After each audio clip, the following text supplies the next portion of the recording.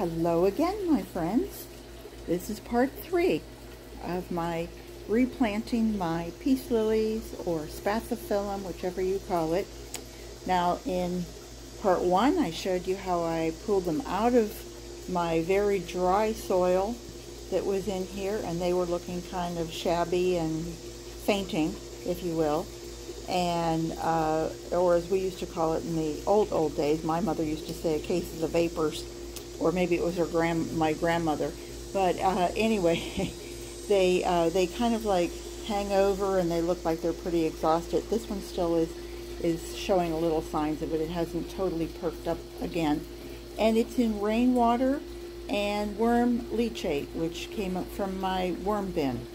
So then I took the soil and I added to the soil, I should have worn gloves, shouldn't I? Anyway, rainwater and worm leachate, and then I put in remember the coffee filter went in the bottom, and that's to hold the soil back from washing out.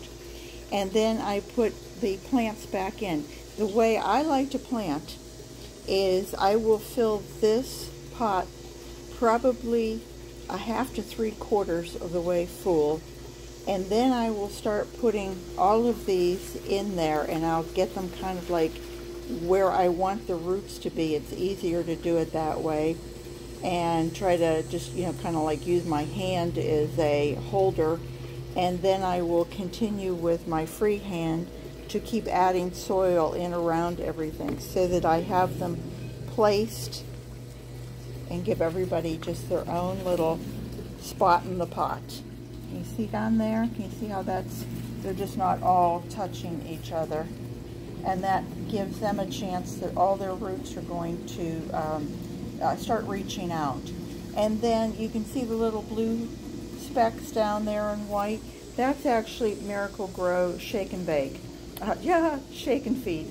Anyway, sorry, this just slipped out. Shake and Bake is from the old days, isn't it?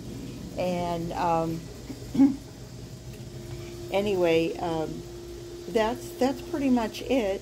I haven't added any Epsom salts to it. When I add Epsom salts is actually about once a month. I'll take just a teaspoon of Epsom salts and I'll add it to maybe a half-gallon jug and let it sit. This is rainwater, so I'll just let that sit for an hour or so, let it really dissolve in there, and then I will water. And I really try to water all around the edge of the pot, the inside edge.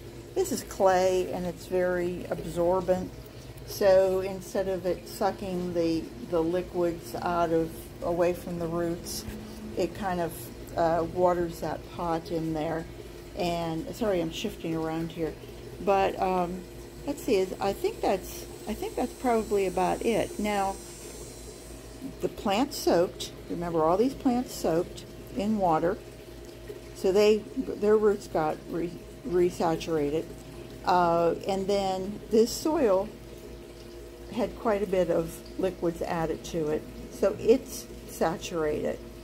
When I add this back together, I'm not going to water again. This should be good, even in our Florida heat, this should be good for 4 or 5 days, and then I will come out and start to water again. One other thing I wanted to show you was this was one of the plants that was in there. And, this whole section had kind of turned yellow, and it was getting too much water or not enough nutrients, and it started to kind of rot out. However, all around here it was still viable, and it was sending out small plants.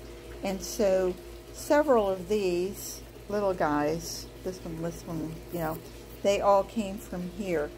So I could throw this away, or I could just take it and plant it in another pot all by itself, and I'll betcha that this would still keep producing more little side shoots. My other thing that I do is that I don't know if you probably can't see. Let me just take you out there and I'll show you. I have what I call kind of the dead zone This is where the armadillo